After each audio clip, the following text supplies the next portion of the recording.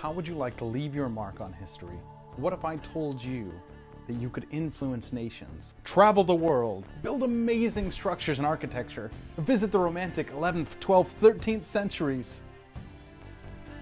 How would you like to join the Crusades?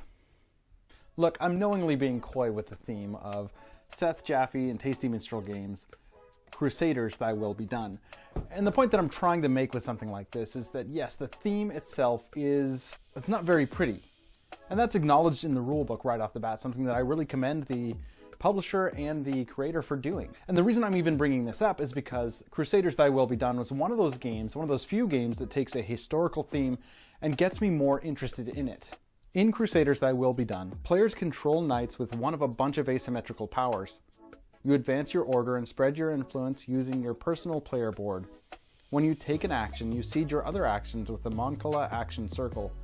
So if you want to take the travel action, you count how many action tokens you have on that spot, and move your knight or knights that many spaces.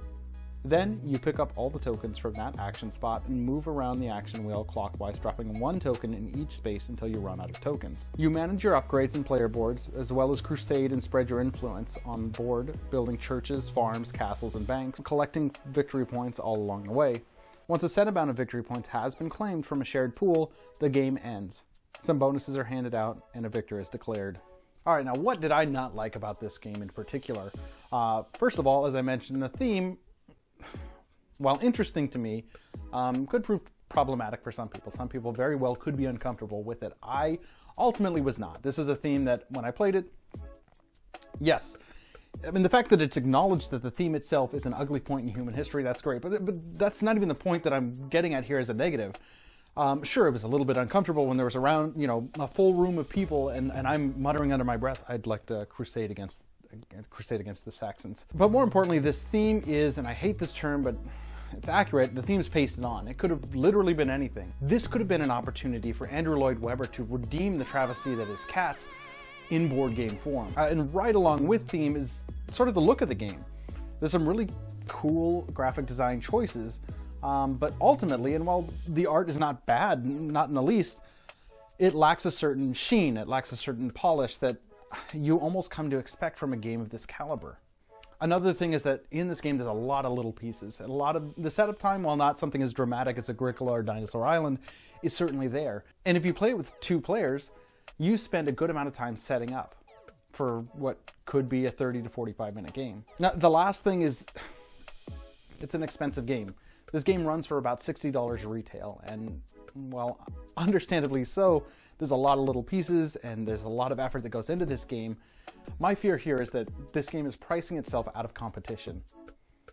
And I really hope that's not the case, because we're about to get into the positives, and honestly, I love this game, so let's get into it. One of the real blessings of some of the reviews that I've been getting lately is I've gotten to use the word svelte in my reviews a lot more often. And I like that for two reasons. The first reason is I really like the way that it sounds.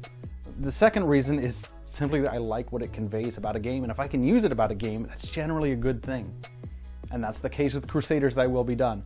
This game is svelte in just about every sense of the word that I can appropriately describe it in terms of a board game. As I mentioned, the theme is certainly paced on, but it's serviceable, and the graphic design and the artistic choices, while maybe not the most flashy, work. And they are not distracting, and you know exactly what you're doing. It's the type of game that, really the best way that I can describe it, which may not be a universally understood concept, but it's like playing a two-player game of Dominion where both people know exactly how to play the game. The turns are quick and they're smooth, and the choices, while maybe not the most deep strategic choices, there's enough of them to make the choices always interesting. The game is both smooth, svelte as I said, but also those choices that you have, those little choices where you've got all the different actions, you can upgrade actions, you can muster your troops, you decide what to do. There's so many options at your fingertips, and all of them feel right. It's just that timing of when do you prioritize one action over the other. My final positive for this game is probably the biggest, and I mentioned this on a lot of games that I really like. It is fun. One thing that I frequently hear about is when people get so excited about a game that they play it once and immediately set it up and play again. If I'm being honest, that doesn't happen with me too often, unless it's a very short game or a card game, something like that.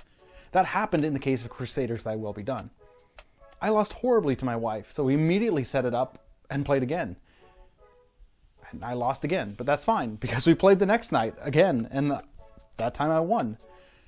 The point is, this is a game that I am excited about and I'm excited to play, and one that I did genuinely, thoroughly enjoy. Thinking about all the points that I've mentioned, the positives, the negatives, and everything, in conclusion, I'm going to summarize everything that I've said in this. I love this game. I wish I was playing it right now. This game is fantastic.